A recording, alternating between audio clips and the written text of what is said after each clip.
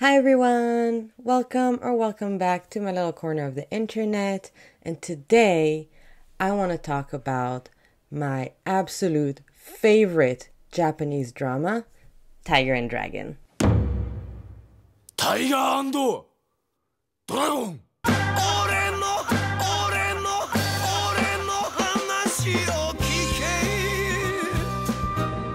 I am so happy this show is available on Netflix and with English subtitles. I have to share it with you. So I have been planning on making a video about what I call the holy trinity of J-dramas, with this drama, Tiger and Dragon, being one of them. But I kept putting it off because the shows weren't available on streaming anywhere, and then things started to change a little bit, but still you can find all three in a combination of like Amazon Prime, Netflix, or Disney Plus here in Japan, but there were no English subtitles, so I felt like there's no point in sharing it with you if you can't find it easily, legally, in a language that you can understand. If you can speak Japanese or understand Japanese, then what are you waiting for? Go watch Ikebukuro Westgate Park, Kisarazu Cat's Eye, and of course, Tiger and Dragon. So go do that because you are missing out. But yes, since Tiger and Dragon is now available on Netflix with English subtitles, I'm gonna make this video, and instead of talking about all three dramas, I'm just gonna talk about this one. And if the other ones show up with English subtitles anywhere in the future, I'll talk about them then. But just know they are somewhat connected, not by plot by any means, but like actors mostly, themes, and of course, the living legend himself, the writer, creator, producer, director, Kudo Kankuro. I have mentioned Kudo Kankuro in the past. Please check out the video. It's gonna be up here somewhere, where I just fangirl him for like a minute straight. I love him. I think he is a creative genius in how he conceptualizes his themes and how he puts them on screen. It's incredible, and it's just amazing. He focuses a lot on extremely dark underlying themes, and yet he is able to have tons of joy and laughter and comedy on top of it, not in a disrespectful way. You can very clearly see like a coping mechanism in there, and just how people live their lives. You don't just focus on the tragedy that's at hand. You live your life and the tragedy is underneath. I think if you look chronologically at his dramas, they start a lot darker, and he kind of learns to refine things to make them more lighthearted in a way, but none of them shy away from death, organized crime, sex work, violence, immigration. Very, very good stuff underneath the surface of silliness and absurdity. Kudo Kankuro focuses a lot on people that you would consider sidelined or marginalized, even shunned by society. Most of the characters are either low working class or actual criminals, and a lot of his main characters would not be considered good people. So yes, okay, enough rambling. Let's dive into one of the best J-dramas, if not the best J-drama that I have ever seen, and that you can also enjoy. I'm so happy about it. So yes, Tiger and Dragon originally aired in 2005 and stars Tomoya Nagase as Toraji. He's an extremely unfunny and quite boring Yakuza member who falls in love with Rakugo, which is traditional Japanese storytelling. He then becomes a student of Rakugo in the Hayashiyate house. He tries to learn these stories, but seeing as he's pretty bad at it, he recruits the help of Ryuji, the excommunicated son of the head of house, who is actually a Rakugo genius, but currently owns this failed clothing store in Harajuku. With Ryuji's help, Toraji learns to apply Rakugo stories to real life, and as a result is able to retell these stories in his own unique way. Each episode is structured in an entirely unique Kudokan way. He does similarly clever things in his other dramas, but here the way it goes is you have the main storyline, then we get to hear a classic Rakugo story, and it is then visually blended into what we see on screen. So we kind of get to see a mini period drama. Then while we see the actual episode and story unfold, parts of the story start to align with the classic story, which finally results in us being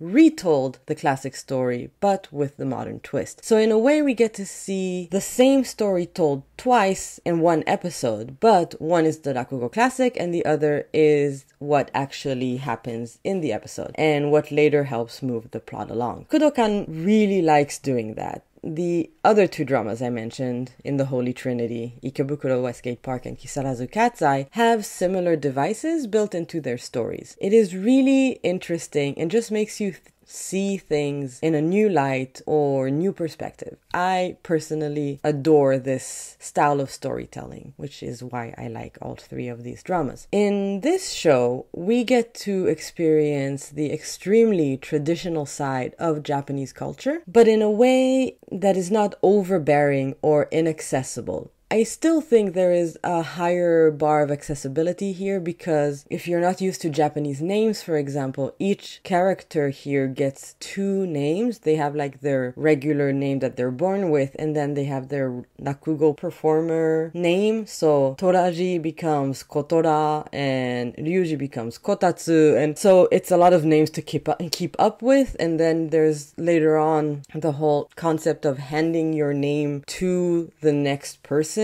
Very, very traditional Japanese things, but I don't think it's inaccessible. I just think it's a little higher bar of entry than regular, completely modern Japanese dramas.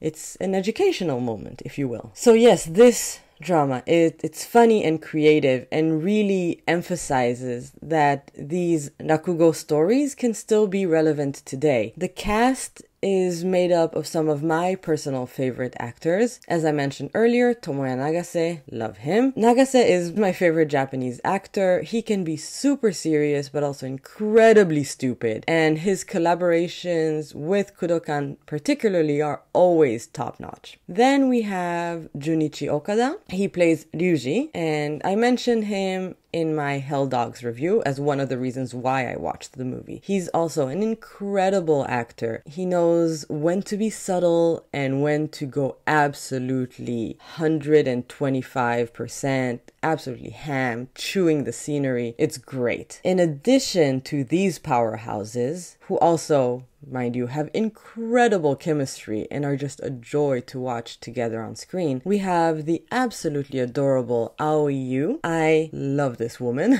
You may know her from the Rurouni Kenshin live actions. She played Megumi and she did it so well. Then we also have Takashi Tsukamoto as Ginjiro. He was in Battle Royale, so if you've watched that movie, you know his face.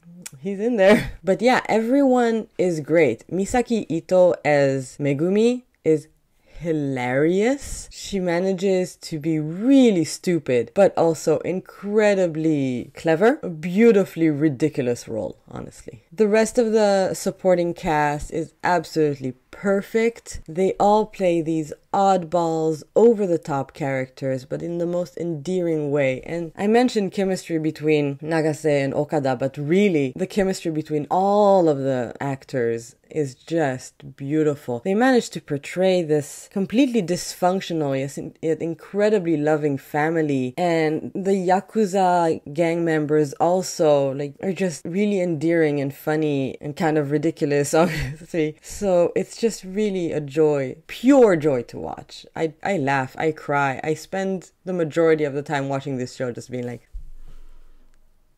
I love that the majority of the supporting characters are just like the neighboring shop owners and the people that come to watch the Rakugo performance, and they're all a bit weird but very friendly. I think the biggest issue that the show has is blatant misogyny, it's a big issue, but it's something that if you want to get into Japanese shows, you're gonna have to kind of deal with, unfortunately. On top of that, you add like a very traditional mindset between both the Yakuza and Rakugo, which is just completely traditional Japanese art. There's just a lot of sexism involved, and so the female characters can come off as extremely two-dimensional. So just be prepared for it. Even though it's very blatant and can be a little painful, it doesn't ruin the show. In addition, I mentioned Yakuza earlier, but Kudokan does this very common Japanese thing where we get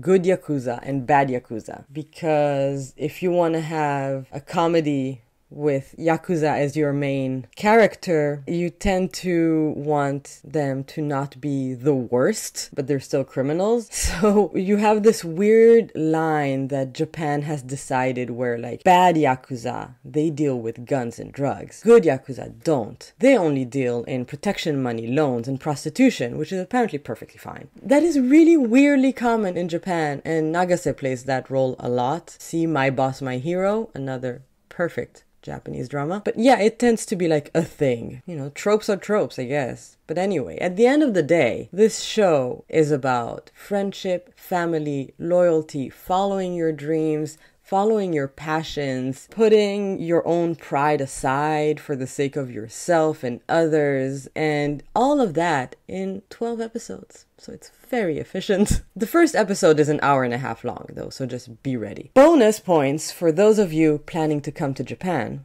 The majority of the show takes place in two very famous neighborhoods in Tokyo, Harajuku and Asakusa. So while Ryuji's shop is not actually a real place, the Rakugo theater is, and you can actually go and buy a ticket and watch a Rakugo performance. I personally have been putting this off for 11 years now, which is really stupid, but I fully intend to go this year, and I'll report back after I do. So if you are interested in watching something wholly Japanese that is also funny, heartwarming, sad, exciting, educational, and generally just a great time, consider watching Tiger and Dragon. It's the best. You won't regret it.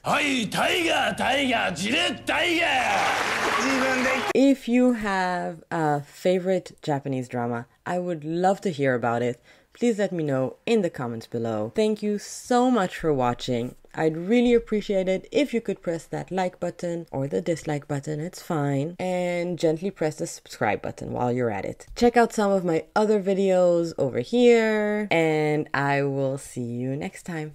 Bye!